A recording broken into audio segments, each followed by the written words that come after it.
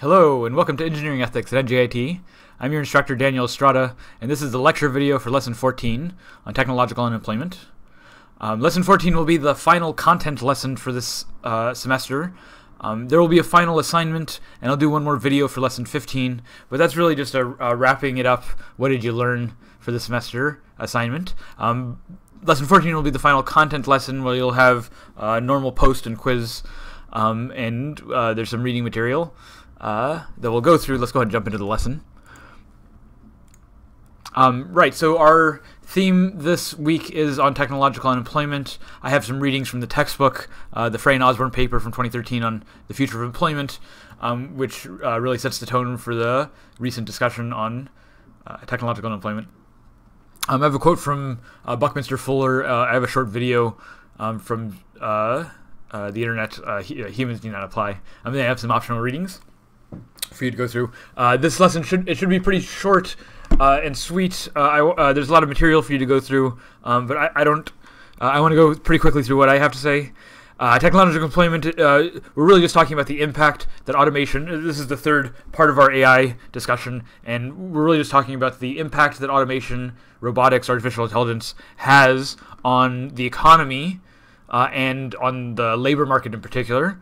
So when people talk about technological unemployment, they're usually talking about robots taking their jobs. So one example of this is going to be something like these kiosks that you see at a McDonald's, what were formerly cashiers that you would give an order to are now computer screens that you punch in your order, and they take your money and everything. And then your food is still made by a person, at least for right now, but the cashier job is being taken over by a machine. Here's another example of technological automation. Here's another example of technological automation. This is the Amazon warehouses. You probably know that Amazon warehouses are mostly automated. Back in 2013, right at the start of the technological or the recent AI boom, Amazon purchased Kiva Robotics, which is this robotics company that builds these little platform robots that can carry these shelving units that populate the floor of an Amazon warehouse. So there's not people walking around the warehouse floor. There's a bunch of robots carrying these shelves. It's all automated, so the robots can control themselves and not crash into each other. They can coordinate amongst themselves. Yeah, this is Kiva Systems. Amazon bought them for something like $1 billion or something close to $1 billion. It was a huge early move in the recent AI economy, and it has a big impact, right? So these jobs might have been done by a person walking up and down these aisles. It's more efficiently done by these robots, and that means that you don't have to hire people to do the job. It's done more quickly. You can do it for 24 hours a day. Fewer people is cheaper, right? People are expensive. You have to pay them lots of money, and then plus benefits and so on. And Amazon, trying to cut costs, automates all its factories. So if you've bought a product from Amazon, your product was shipped to you partly by robot. Amazon's doing the same thing with grocery stores now that are automated, so you don't need to talk to a cashier. There are people who work at the Amazon warehouse, but they're like monitoring the robots. There is this final stage, so these robots all move up to the part picker, and the picker's job is to look at the screen, determine what object needs to be grabbed from the bin. Sometimes these objects are oddly shaped or like fabrics, which are difficult for robots to grab precisely. So the human, this is the last thing that the human needs to do is grab the part from the shelf, and then the robot takes it back into storage. And Amazon's been trying to automate, has been holding a contest every year, trying to automate this last stage that the human is doing a job. Here's one last example. One more example of technological automation. This is at an Orchard Supply store, like a hardware store. So they have an automated service robot that you can come talk to. Robot helper, what are you looking for today? The robot will come up to you and will say, "Hi, what can I help you with?" Where can I find more of these? I'm looking for hammers. Me gustaría comprar esto. Can you place the object in my viewfinder? Is this the item you're looking for? Yes. I'll take you. Once you show the robot the item, it will then navigate you to where that item can be found. The robot has multiple sensors. Okay, so this is sort of It will then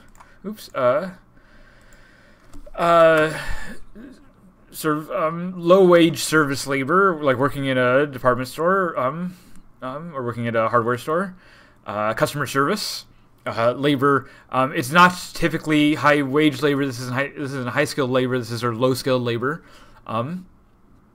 but it's increasingly automated, so that fewer people are walking around the service floor. Okay. So these are the kinds of things that people think about when we talk about technological automation.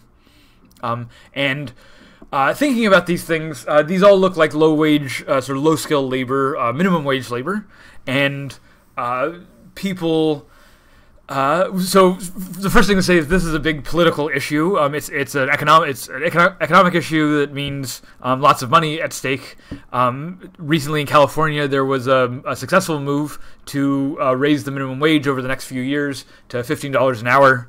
$15 an hour minimum wage received a lot of blowback from the businesses who operate in California, claiming that an increase in minimum wage would cut into their costs, and so it would those costs would get taken out in other places, probably not to the consumer. So that means that the labor market would get hurt, and things like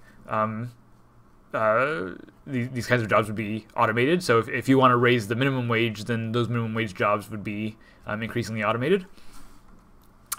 Now, this is a politically sensitive issue because there's a lot of money at stake, also because there's people's lives at stake, and it's important here to maybe counteract stereotype, or sort of maybe a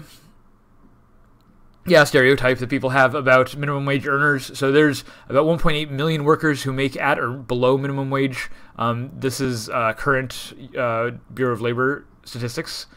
1.8 million workers at or below minimum wage. A little over 500,000 workers make exactly at minimum wage, and the rest make below minimum wage.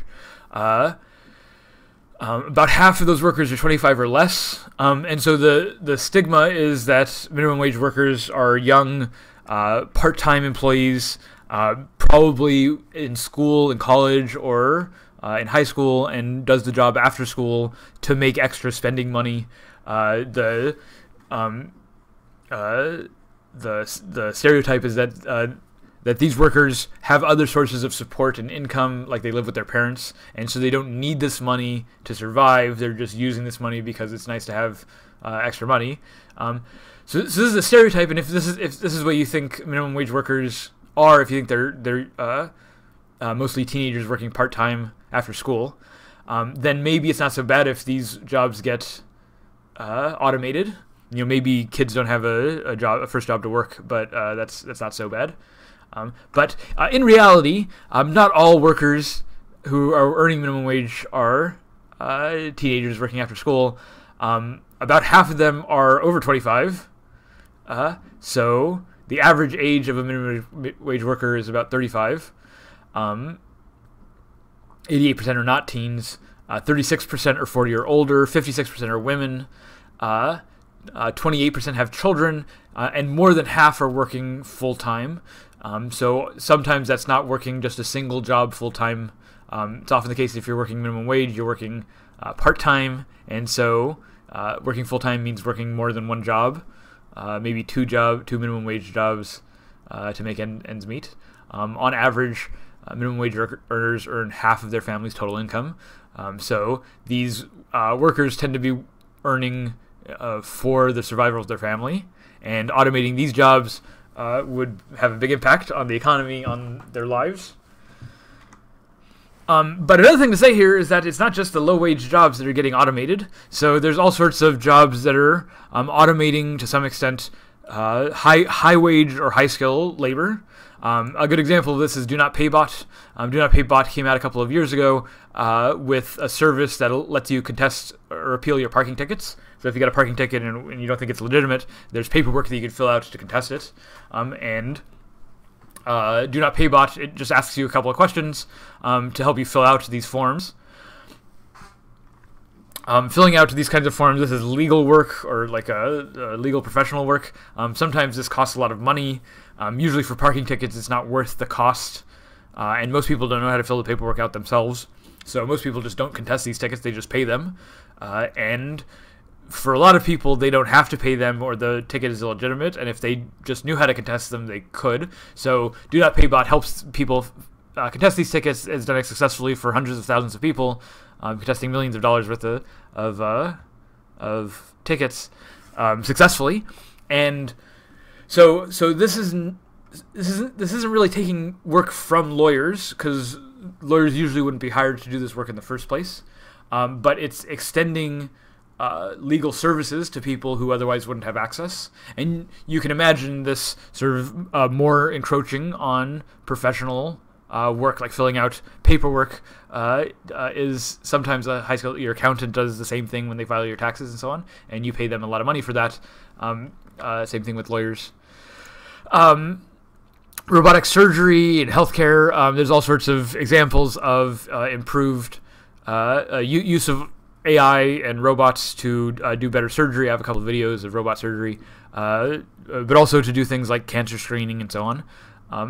Right. Again, this isn't exactly replacing a doctor's work, but it's augmenting the doctor's work.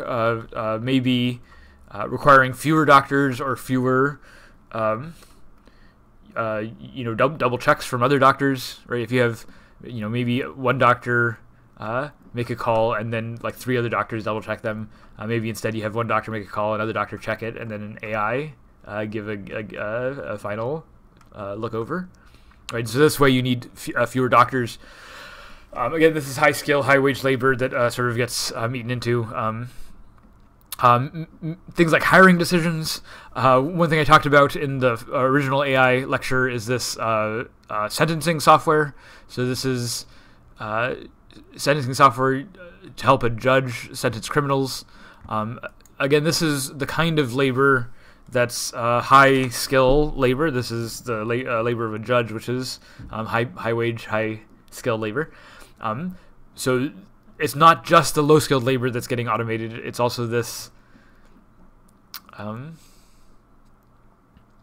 skilled labor. One other example is in education. So distance education, like most of the students taking this class online, distance education through some online platform like Moodle allows an instructor to oversee the work of a lot more students than they would be able if they were grading this all by hand on paper, maybe having to go into classrooms for lecturing. The fact that I can record a video and the fact that a lot of the work is automated by the software means that I can grade hundreds of students a semester instead of maybe just 50 or 75 or something. So I have a job, but the same work that I do would formerly have to have been done by maybe several teachers, and so there's fewer jobs, fewer people need to be hired to do the same work. It's a little bit difficult to automate my job directly, and we'll see in a second that my job is judged as low risk of labor, low risk of automation. But in some sense, the automation has an indirect effect because you have to hire fewer people to do the same amount of work. So there's some automation there. So what I'm talking about here is the Frey and Osborne paper. This is from 2013. Frey and Osborne, what they do is they go through a bunch of different labor categories and they classify them as being low risk for automation, high risk for automation, or medium risk for automation. So there's several categories here that are at high risk of automation and very likely to be computerized, automated in the next 20 years, I believe. And then there's a few jobs that are very low risk. And they go through and classify all these jobs. From their classification, they estimate that 47% of total U.S. employment is at risk of automation. So in other words, that 47% of the jobs that are done now will be done by a machine in the relatively near term. So they have this nice little chart that shows this. If you go to the paper itself, which is one of the required readings, at the very end of the paper, they have this big appendix. So after the bibliography, they have an appendix, and the appendix gives the probability, the likelihood of being automated. So recreational therapists have the least likelihood of being automated. Choreographers, sales engineers, dentists, podiatrists. So very low likelihood of being automated. They have some formula. If you go through the paper, they talk about the exact formula they use to calculate risk of automation. If you go through, actors have a 37% chance of automation. So it's relatively low risk, but it's higher than recreational attendants. So funeral attendants, mine shuttle car operators, relatively low risk of automation. Let's jump up here. Librarians, high risk of automation. Computer support specialists, high risk of automation. Cutters, trimmers by hand. Healthcare support workers, geoscientists, tapers have above 50%. Motorboat operators, okay. The list is kind of interesting. You can go through the list and see if your risk of automation. There's also this tool online on the BBC that looks at the likelihood of taking your job. So you can put in, for instance, let's say chemical engineer. No. Well, let's look at it. Mechanical engineer, let's say. Mechanical engineer, quite unlikely, 13% risk of automation, so very unlikely. How many? 66,000. This is UK statistics. We can maybe do one more. Civil engineer. Very unlikely, 2%, so even less likely than the mechanical engineer. These statistics are a little bit interesting. You can look at the risk of automation. It might interest you. Here's another graphic that I like in this discussion. This is from NPR in 2015. This is a animated graph showing the most common job in every state. This is the graph there is just for illustration. I can show you here. It's interactive, so you can move the slider around. So in 1978, you can see the most common job in every state. Let me see if I can make this bigger. Yeah, no. So the most common job in every state. There's a lot of secretarial work. It's the most common job. A lot of farming work. A lot of machine operator work. And as we go, this is 1978. As we go forward into the 90s, you see secretarial work almost disappears. And obviously, the reason for this is the computers. Computers automate a lot of the functions of secretaries. Word processing is a labor-intensive task if you don't have a computer to do a lot of the repetitive parts of it. So back in the 70s and early 80s, there were a lot of people employed as secretaries. This is the most common job in every state. A lot of people employed as secretaries. And as we get into the 90s, secretaries disappear. Farmers also disappear. So do all the machine operators. We used to build stuff here in the United States. But those jobs go away, and they get taken over by truck drivers. So for most of the early 2000s, the most common job, the job that employed most people in these states, is truck driver. So you can see a lot of the farming jobs go away. This is 2014, the most recent data for this graph. Farming jobs are almost entirely disappeared. Secretarial work is still the most common job in New Jersey. One of the jobs that wasn't here before is software developer. So in Colorado, Utah, in Washington, Virginia, software developer becomes a major employer. This is a new job that wasn't here in the 70s or early 80s. It starts to show up in the 90s or so, but it becomes a major economic factor by 2014. But you can still see the truck driver is still the most common job in every state. And as you know from our discussion of automation, that these jobs are also going away. So trucks, successful automated trucks have already been built, have already been deployed, and we're in the process of fully automating a lot of these truck driving jobs. In the near term, the big trucks that are automated will still require a supervisor that sort of sits in the truck and makes sure that everything is going smoothly. But as these trucks get better automated, that supervisor is going to have to do less and less. It's basically on autopilot. So truck driver is not a high wage or high skill job, but it's a very common employee job. You need some skills. You need a license to drive a truck, but the barrier for entry there is not very high, so a lot of people have this job. We use truck driving quite a lot, but if this job gets automated, all this work goes away. The labor market has to adjust. Okay, so so I want to start some of this discussion with a history lesson. In particular, I want to talk about the Luddites. So the Luddites were a political activist movement in the early 1800s who were reacting against the industrialization and the automation of factories in the early industrial age. So remember, early industrialization involves a process of urbanization. Before industrialization in the early 1700s, most people lived in farms. It was an agrarian community. Most people lived on a farm that they worked themselves. But once factories get invented and the industrial age takes off in the early 1800s, people move from the farms into the cities. And city life contains all sorts of new hazards, health hazards. Cities are dirty and there's lots of diseases. They're unhealthy. And you have to work in these factories that are sometimes unsafe. You have to work long hours. There's no protections. Children are working long hours or in dangerous conditions. We've seen in this class the kinds of dangerous conditions that can exist in low regulation environments like this. The early industrial era was human tragedy, and so it was already pretty miserable in the early industrial era. Alcoholism became rampant, partly to just cope with the trauma of the age.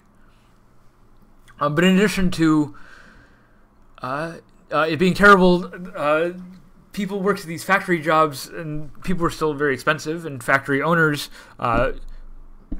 were constantly looking for ways of automating the procedures in the factory to require fewer employees. Employees are always a huge cost in any economic endeavor like this. So the more you can automate, the cheaper the overhead, and the better for the business.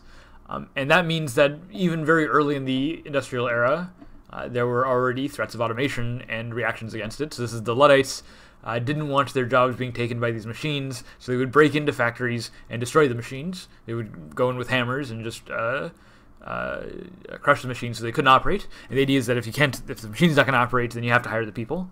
The Luddites thought that there was a moral obligation to hire people because people have to feed themselves and their families. A machine doesn't have to feed anyone.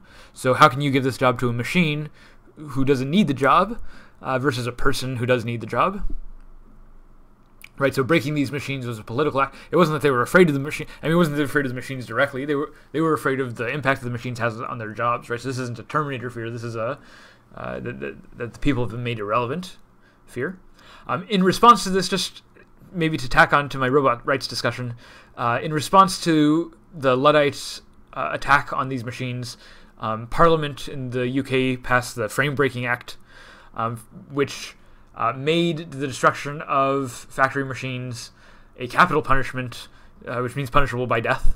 So it became a capital punishment to attack machines. This is maybe some of the first legal protections of machines. And it's really not protecting the machines, it's really protecting the property of the owners of these factories. The Luddites were workers who were fighting for their livelihoods. So this is an old problem, right? Technological automation is not something that happened because of the computer. Technological automation, I mean, the computer brought about its own round of technological automation, but technological automation has been a factor from the beginning of technology, and especially in the industrial age, right? I mean, consider the automobile. Cars have been a great economic boost to the United States, but it also involves a huge transition in the economy. Before cars, we had horses. and there was a whole economic infrastructure for managing horses, for caring for horses, for teaching people how to ride horses and care for horses, for making things for horses like saddles and so on. And all of that work goes away, or most of it goes away, with the invention of the automobile. And we've already talked a little bit about how the automobile changes roads and changes the shape of cities and so on. Right, so people react to this, and it's important to understand from this history. I'm not advocating for the Luddites at all. I'm definitely not a Luddite myself. Nowadays, the term Luddite tends to be used to describe someone who's anti-technology, or who's anti-technological change, or reactionary against technological change. The Luddites weren't against technology. The Luddites just thought that they deserved their jobs, and the factories weren't being fair to them by making these big machines and giving their jobs over to these machines. So the Luddites weren't themselves anti-technology, but this image of people destroying machines comes down to us in the present day, where the term Luddite it's usually a slur used against people who are critical of technology. But part of the lesson I want to get from this is that the modern way we conceive of work, the idea that you should be working 8 hours a day, 40 hours a week, you should clock in, clock out. Right, this is an entirely recent notion. It's particular to the industrial age. Before the industrial age, we were farmers, and farming work, it's not 8 hours a day. It's not 40 hours a week. There's not really a need for things like weekends in the farming world. You still have to milk your cows on the weekends.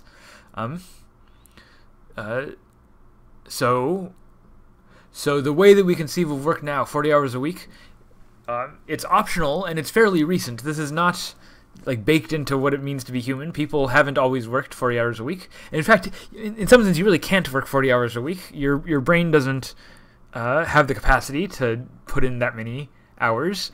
You can put in maybe 20 hours of good work a week, and the rest of it you're kind of fudging or not doing very productive or high quality work. This is why people sort of futz around on Facebook during their work hours.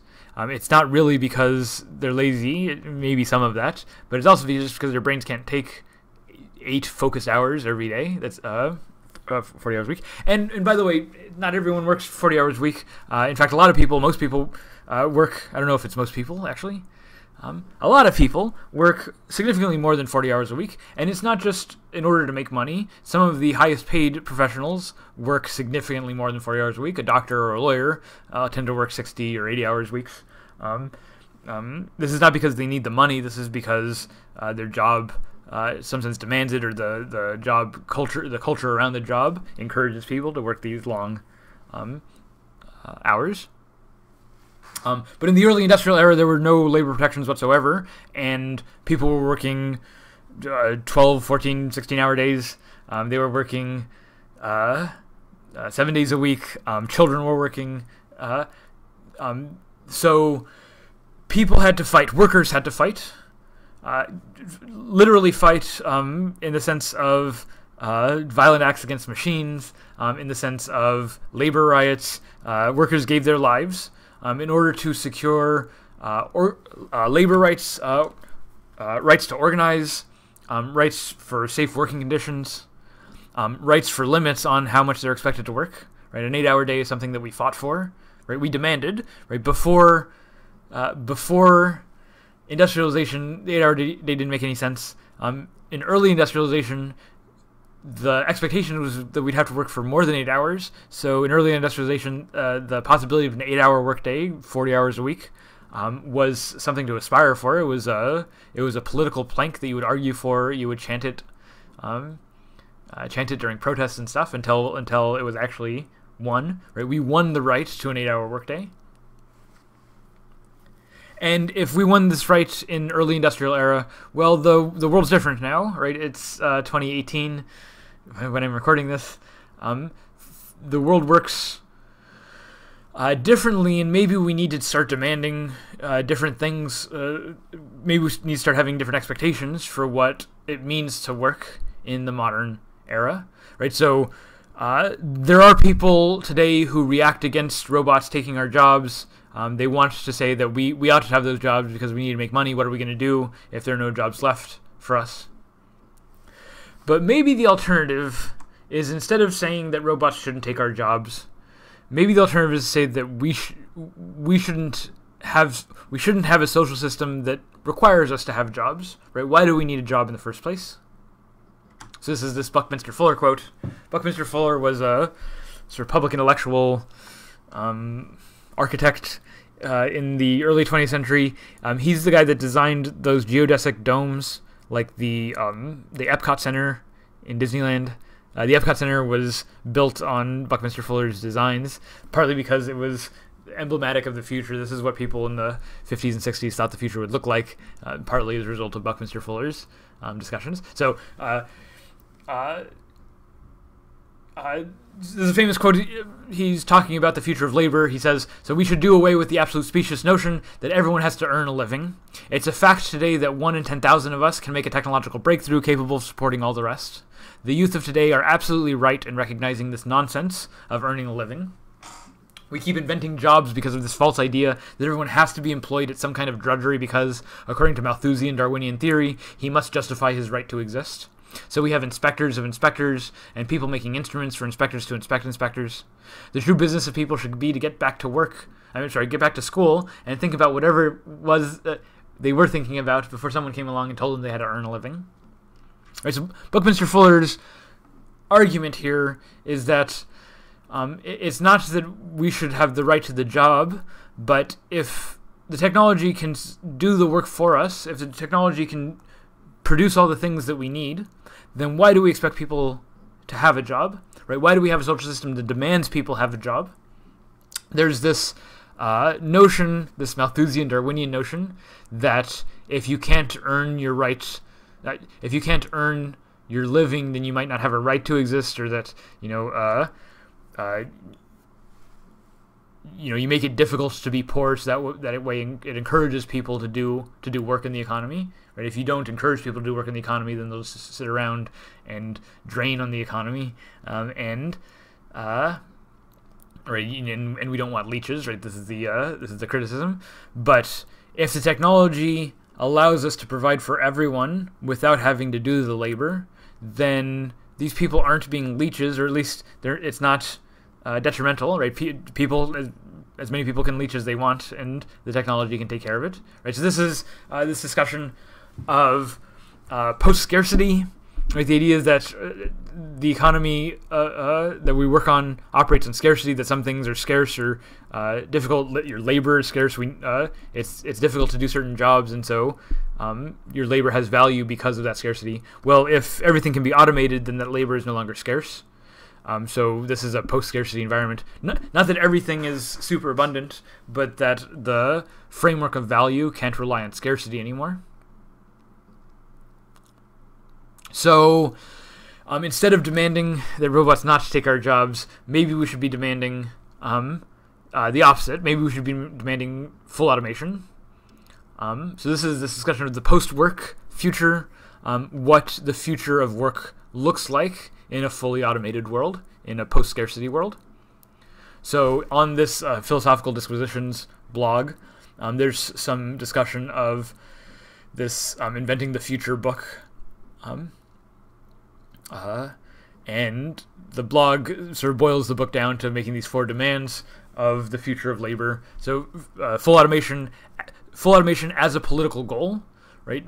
Full automation not as something that should be scary to workers, but as something that should be relief to workers. Now we don't have to give up 8 hours of our day over to the system in order so that I can build whatever widget for whatever factory I work in. Right? If the robot can do that job, then maybe I don't need a job in the first place, and that means I'm free to do whatever I want. Right? So this isn't a scary thing. This is a liberating thing. This is something that we should be working for. This is a goal that we should be demanding. Automation is a good thing. The second demand, maybe we demand a shorter work week. Right? So if maybe people still work, but they just don't work as much. Instead of a 40-hour week, maybe a 35-hour week, 30-hour week. Maybe you work 4 days a week, 8 hours a day. Working fewer hours means that maybe some of those jobs can get spread around among more people. And this might ease the transition to full automation. Another way of easing the transition to full automation is universal basic income. This is sort of popularly talked about. Universal basic income is just the idea that we just give people money without stipulation. Just everyone gets $1,000 a month, say. So $1,000 a month. It's a nice bit of money. It's nice to have $1,000 that you didn't have before. It's not a huge amount of money, and you can't quite live on $1,000 a month. It's not going to pay rent for you. Depending on where you live, it's not going to pay rent and food and so on. But it'll help, especially if you're not making very much money. It'll maybe take some of the pressure off. Maybe it'll also make you more comfortable with working less hours or working or otherwise adjusting your sort of economic output. So you give some assistance to the low-income earners. Basic income takes some of the pressure off of technological automation. There's worries about universal basic income. There's a couple of worries about universal basic income. One worry is, how do you pay for it? Do you just raise taxes? One suggestion that's floated around is that there's some special robot tax. So if your company is investing heavily in automated software that would have formerly been done by a person, then maybe there's some special tax on those companies. First of all, so that disincentivizes companies to go to automation, right? It puts an additional financial barrier to full automation, and that maybe slows it down a little bit, puts the brakes on a little bit. And then you can use this to pay for universal basic income and otherwise compensate for the changing economy. Universal basic income has a lot of pilot programs. When I'm recording this, just recently, the program in Finland was not approved for continuation after 2 years. They did 2 years of it, and it was up for renewal, and the government decided not to renew it. And this is making everyone concerned that maybe universal basic income isn't a great solution. But there's still studies being done about this. One critique that's often raised is maybe we don't need income, maybe we don't need the money itself, but maybe it's better to offer like services. So like people are guaranteed access to certain medical services, or maybe access to food and other kinds of resources. So instead of just getting hard cash, the problem with this is that the services line might end up controlling what people do and what people use. And this is often what's done in these cases of welfare or other kinds of public services. People often have this worry that the people who are getting this additional income, are receiving these services, are spending it illegitimately. They're spending it on bad things or things that aren't helping them get out of the situation that they're in. So there's often attempts to control what people do with the money. There's plenty of studies that show that when you just give people money, they tend to spend it on what they need, like food, like medical services, like educational resources, textbooks, and so on. So people don't tend to spend this money frivolously.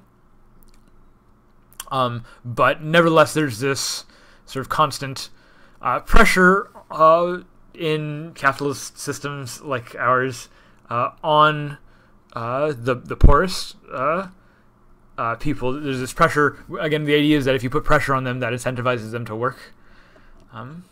So this is another thing that the post-work discussion is advocating against, is sort of devaluing this work ethic, this impetus that everyone needs to work. So the Buckminster Fuller quote is an example of this, sort of undermining the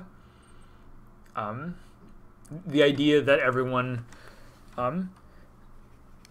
needs to work. I have maybe more things to say about this in a second, but so what are some other solutions to automation or reactions to automation? What do we do about how automation is changing the labor market?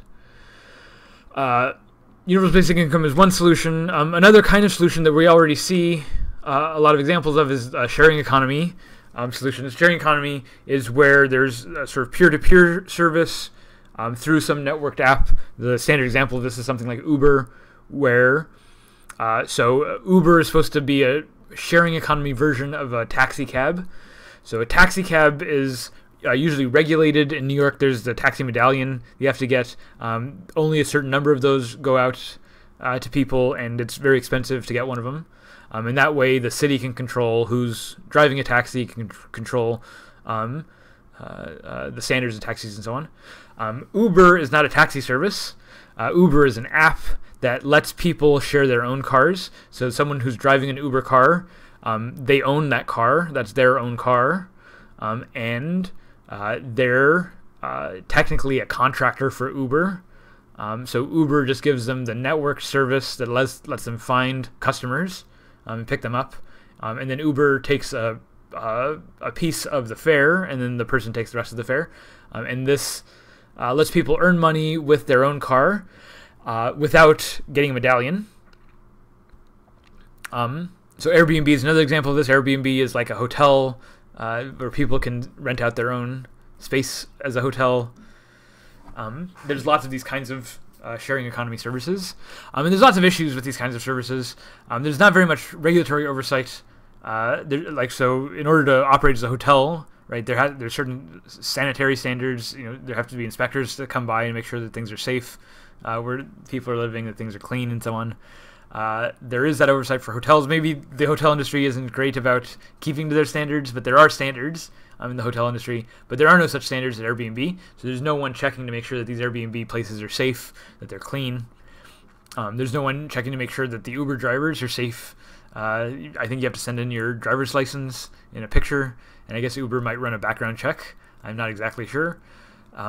But it's not the same kind of oversight as the taxi services. Now, Uber advertises this as an advantage of its system. Look, we're sort of getting around the heavy regulatory overhead of these highly regulated industries like the taxi industry or the hotel industry.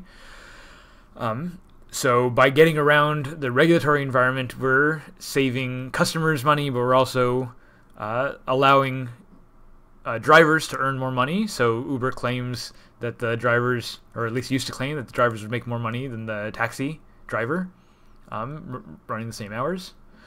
But this claim is a little bit disingenuous because taxi services provide other support for their drivers, also for their users. Like the taxi driver doesn't have to pay for their own gas or their own car repairs, but the Uber driver, because they own their vehicle, they're entirely responsible for repairs on their vehicles and for paying for gas and so on. And this is a hidden cost. It's a cost that's passed on to the driver, and it's a cost that usually the drivers, if they're not explicitly aware of, they might not anticipate entirely. They might not be able to accurately judge how much those kinds of costs, right, wear and tear on the vehicle and so on, how much those costs eat into their income. So in this case, the workers have little formal protection. They have to shoulder all these additional costs. Users are also exposed to additional risks from unclean conditions or unsafe conditions or whatever. Another impact of the sharing economy framework is that people don't own things anymore, right? If you take a Uber everywhere, then you don't have to own your own car. You just use someone else's car. If you're using Airbnb or couch surfing around, then you don't have to own your own house. You're just renting other people's houses temporarily. And that means, right, so in an economic downturn, it's useful for people with little financial means, like young people, like millennials. It's useful for them to have access to these kinds of services, these sharing services. But it also means that they don't have a lot of equity. They don't have a lot of investments to build their own economic presence. And this is going to have an impact on the economy in the future. This is an important thing to be watching. So sharing economy is sort of one way of compensating for this changing labor market. If we share things around a little bit better, maybe that helps. Here's maybe a more radical solution. This is the idea of an attention economy. The attention economy was suggested by Herbert Simon in the 1970s. Simon says, in an information-rich world, the wealth of information means a dearth of something else, a scarcity of whatever it is that information consumes. And what information consumes is rather obvious. It consumes the attention of its recipients. Hence, a wealth of information creates a poverty of attention and a need to allocate that attention efficiently among the overabundance of information sources that might consume it. Right, so the idea is that there's lots of things competing for your attention, and you have the job of allocating your attention efficiently because there's only so many things that you can pay attention to, right? So your attention is limited, and that means that it matters where you pay attention. So the idea is that, in some sense, attention is the only scarce resource. Attention is the most important scarce resource, right? So if everything else is scarce, attention is the one thing that you can't just whip up a new batch of. Right? You have a fixed, limited amount of attention, and it can only be distributed among so many sources. So one way of tracking value, instead of tracking value with dollars and wages, maybe we track value with the flow of attention, right? How people are spending their time, their attention, the energy that goes into attending to things.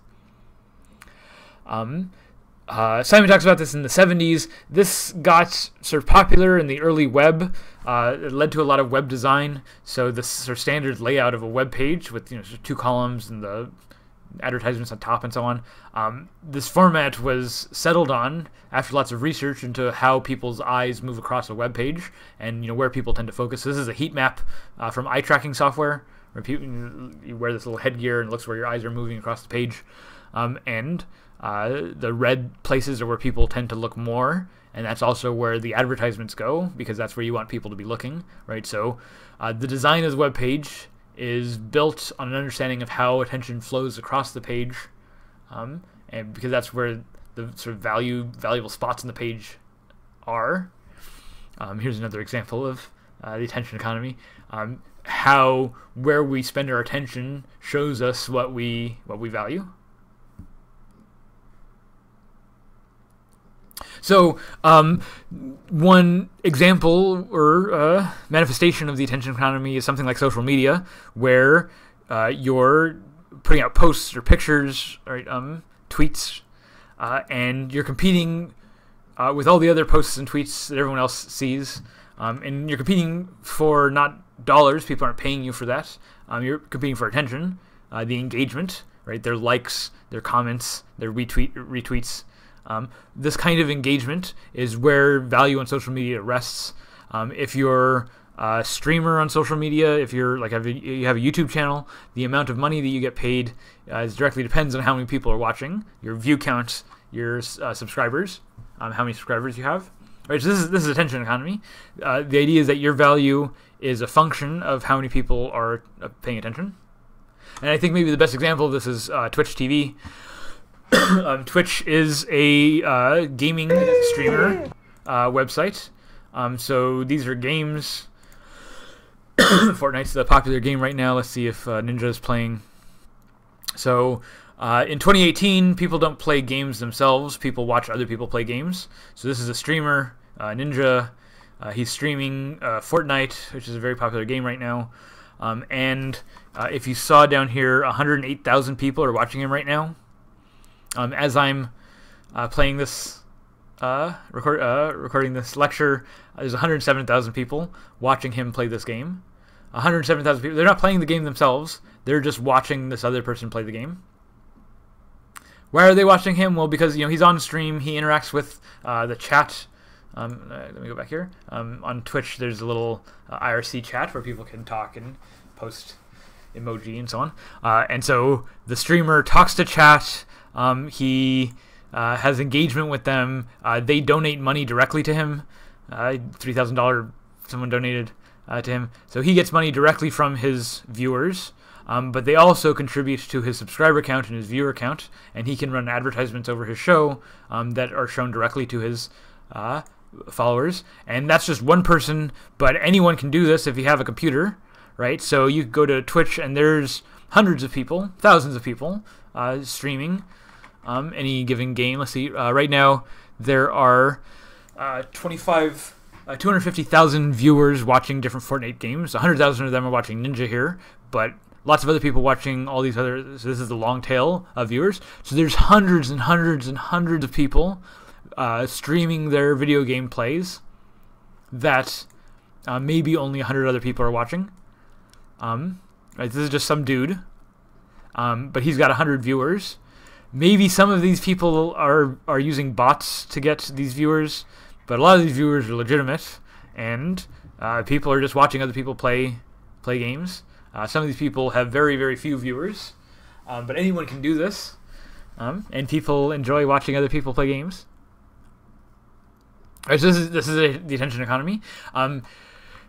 You might think that if someone just spends 8 hours a day playing a game, that they're lazy or that they're not being productive, but they're creating content that other people enjoy watching, and that's it's something that people value. It might not be a product that people are making or a consumable item, but it's content that people can watch and enjoy, and they get paid for it.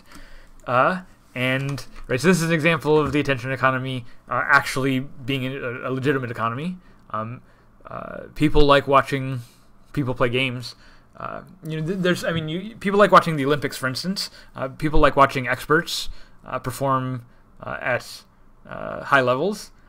People also just like watching the games generally. So it's easier than playing the games.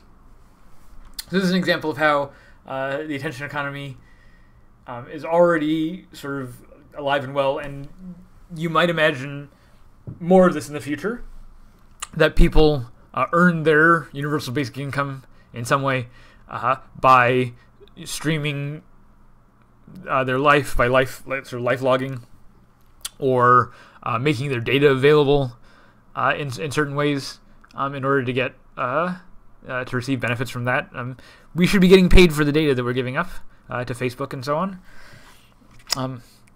Okay, I'm starting to go into political rants, so I'm going to stop here. There's other resources in the slideshow. One of the required readings is this video. I think it's about 15 minutes long. CGP Gray. Humans Need Not Apply. It's a really great introductory video to technological automation. It goes through a lot of the discussion that I started here. Another resource that you might enjoy, this is a quote from Bill Watterson that was illustrated by another cartoonist.